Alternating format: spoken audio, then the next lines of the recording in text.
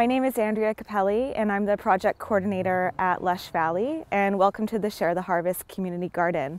We are running a bunch of different projects and workshops here at the garden this year that I'm really excited about. The first thing that we're working on is making the garden more accessible for those with disabilities.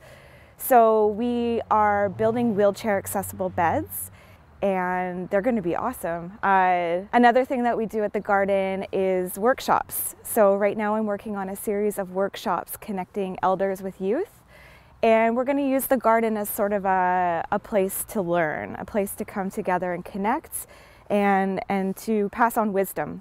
So we're hoping that elders will participate and share their knowledge on food and gardening, seed saving, storytelling, anything involving food, and that knowledge will be passed along to the youth in our community. So this is our main pathway into the garden, and right here we have a little some raspberry bushes that we're cultivating. We call it Raspberry Lane, so people can come through and pick some raspberries as they enter the garden. A nice tall bed there, so people who don't like bending over to do their gardening, they can actually stand and garden at the same time. Every other day we were pulling out zucchinis that were like the size of somebody's leg. They were huge, so we fed a lot of people from that zucchini bed.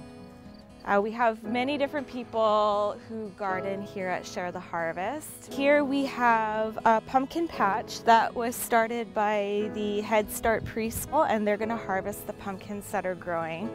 So we planted two different varieties of pumpkins. Those smaller ones are for pumpkin pie, and then these warty looking pumpkins, the kids can harvest those and use them as jack-o'-lanterns. Look at this kale plant. It's like probably the biggest kale plant I've ever seen in my entire life.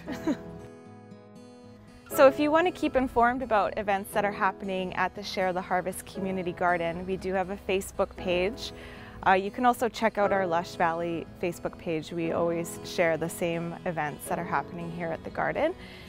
It's also, you're welcome to just come to the garden and check things out, talk to the gardeners, check out our blackboard and see what's going on. This is our community garden, and everyone is welcome.